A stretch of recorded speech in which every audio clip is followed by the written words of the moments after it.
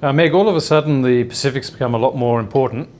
This government's given us the Pacific Step Up. What is that, and what should the next government do with it? Well, I think the region's always been important to Australia. I don't think that's particularly new. Many other players are coming into the region, and that's attracted by its political votes in UN, it's attracted by resources, and a number of other activities, rich fisheries, etc. So our step up is looking around and seeing there's lots of more people in the region and responding to that by enhancing our own presence.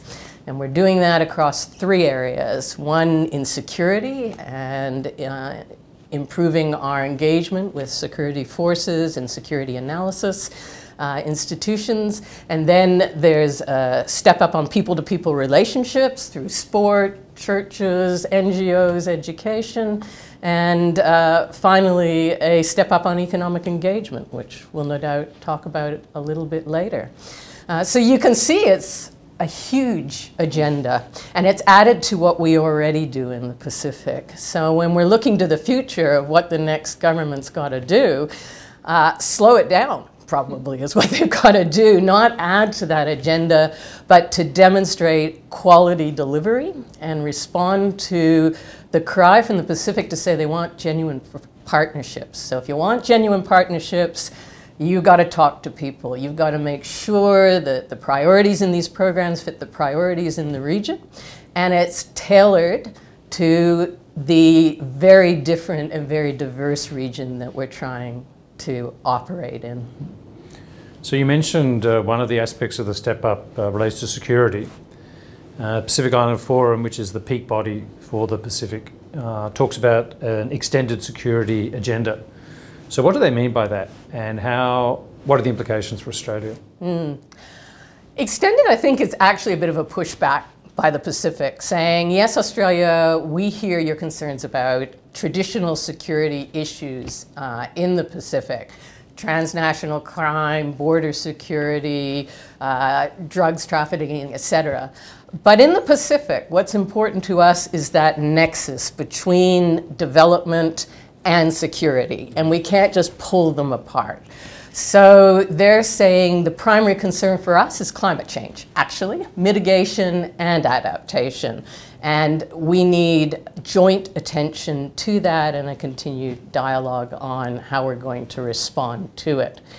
Beyond that, we're worried about resource security, our food, our water, our energy security. Then we have human security issues that are quite pressing in the Pacific. You know, the huge incidence of non-communicable diseases, obesity, diabetes, heart disease. That has to be dealt with to give our youth a good future, livelihoods. And then comes all your national security stuff. So put it together and talk to us about this extended security agenda. And they take that a step further when they look at geopolitics. So they're saying, we hear you about China and the Pacific and why you're concerned about it, and we understand risks of small players playing with big players.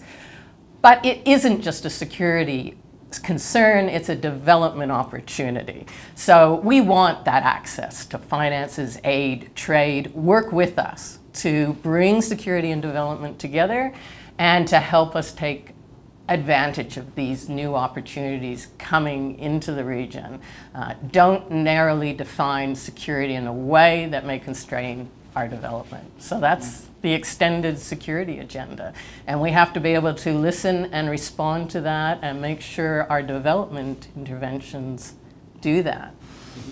And I guess, Stephen, when we're thinking about responding to priorities in the region, the one that comes up again and again is labor mobility. Now, Australia has made some steps on that, but where do we go? I mean, is it going to be consistently important to the region? And if so, what should that next government be doing to respond to it? Yeah, I think if you look back over the last 10 years, we will look back over the last 10 years and we'll see labour mobility as a really fundamental change in the way we relate to the Pacific. 10 years ago, or a bit more than 10 years ago, under John Howard, Australia refused to introduce a seasonal worker program. It took a Labor government to introduce that scheme on a pilot And it took the current Conservative government to scale up that scheme. And it is now really growing rapidly and getting quite large. It's up to 10,000 workers a year from the Pacific and Timor-Leste who come to Australia to pick fruit and vegetables. And the government's gone further to introduce the Pacific Labour Scheme. Currently it's very small, but that gives Pacific workers the right not just to come for a few months, but to come for 3 years. And not just to work on farms, but really take any job where an employer wants to hire them outside of the capital cities. And for the Pacific countries where economic opportunities are pretty limited, where they're not really that competitive in conventional sectors, this is really a terrific opportunity for them, and it's become very important. It's the amounts of money that workers are sending home through these schemes is now starting to get towards the amount of aid that governments get.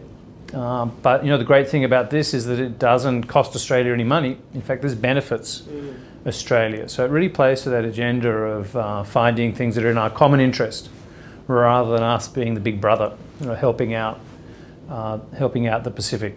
And the other advantage is this is a private sector activity, so the money goes straight from employers to workers to their families. So it's a fundamental change. I think it's great. It's now a bipartisan approach. But I think if we think about the next government, and we think there's at least a likelihood that Labor is going to be the next government. Migration is a sensitive issue for both parties, but especially with Labor and the trade unions. They could easily develop a narrative these people are taking Australian jobs, and the brakes could be put on these schemes. So I think the real test for a Labor government is it going to continue with this scale up, or what has been the biggest step up so far, I think, in the area of labour mobility. And then for both parties, whoever's returned, the agenda's not finished, by any means. I think we've started a journey on labour mobility, but there's a long way to go, and we need to look at the permanent migration scheme as well, making it easier for Pacific Islanders not just to come on temporary work assignments, but to come permanently, to build up that diaspora, to represent the Pacific in Australia, and to provide that base that will support the islands back home. Because we know with climate change and with a lot of environmental pressure, some of these countries are simply not viable. And it's not that there's going to be a mass evacuation, but a place like Kiribati in particular does need to be able to diversify its economy, and the only way to do that is to build up the diaspora in Australia and New Zealand. So another area where we are just beginning the step up, as opposed to having a track record on, is this new initiative to get into development banking. And we've recently announced that we're going to launch this $2 billion infrastructure development bank. That's a pretty new area for Australia, and there are quite a few players already in this business. In your view, is this a good step? And should the next government continue down this way, maybe even expanding it? Yeah, I think it's interesting to compare labour mobility and infrastructure, because labour mobility is something we can provide the Pacific that China can't. Pacific Islanders don't want to, they don't have the opportunity to go to China to work. They do want to come to Australia, and now they have the opportunity. So that really builds on one of our strengths. In infrastructure, as you say, that's really a strength of China. And so moving in the infrastructure space, we're really trying to compete in an area where China's strong, and I'm sceptical about how well we're going to do. I mean, that said, both parties have come out strongly and said they're committed to this, and there certainly is demand in the Pacific. I think, especially with China providing infrastructure, Pacific countries are looking to Australia and say, well, look, can't you do some of that? Sometimes they feel our help is rather abstract and advisory. They want to be able to see tangible projects. So for good or for bad, we're heading down this route. As you said, there's been this $2 billion announcement. That's not going to be reversed by Labor. I think one thing you said really applies to this, which is just slow it down. Okay, we're going to go into this space, but let's do it carefully. Yeah. I think there are a number of issues that really haven't been thought through, in particular around debt sustainability. You know, we're providing this $2 billion mainly in loans and in non-concessional loans, and the Pacific has very limited ability to absorb those loans and pay them back. And you know, we don't want to be part of the next debt crisis. So I think we need to rethink the financing terms, and we need to think through more carefully issues around the policy framework to make sure the infrastructure is going to be well used.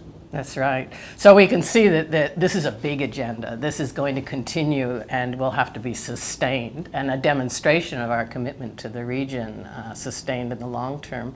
And where the capacity is not as strong to help us implement this huge agenda, we're going to have to think about how we're building it, how we're twinning, how we're exchanging.